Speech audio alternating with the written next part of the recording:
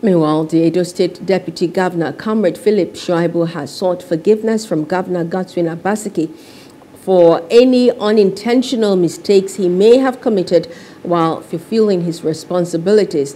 Shaibu, who made a plea while speaking to selected media, said the plea became necessary to ensure that the present administration finishes well in the state. The Deputy Governor stated this while speaking after his investiture as the Grand Patron of the Catholic Men Organization of Nigeria of the Catholic Archdiocese of Benin.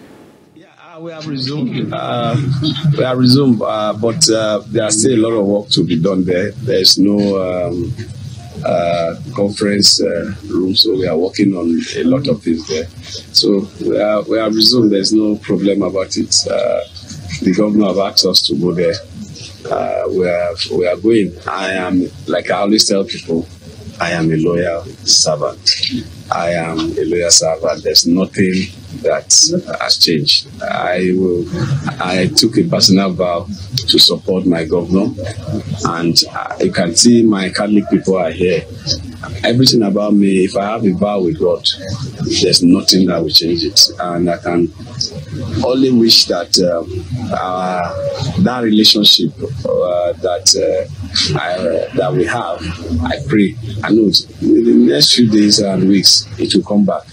I'm missing my governor really, but by the grace of God, I know God will touch the governor's heart and touch all of us. And even those that are trying to be in between, God will touch them to know that I mean well.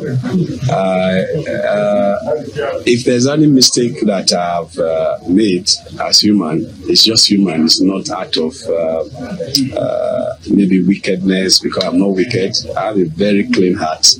And I will use the medium too to appeal to Mr. Governor. If there's anything that I don't know that I've done, please forgive me.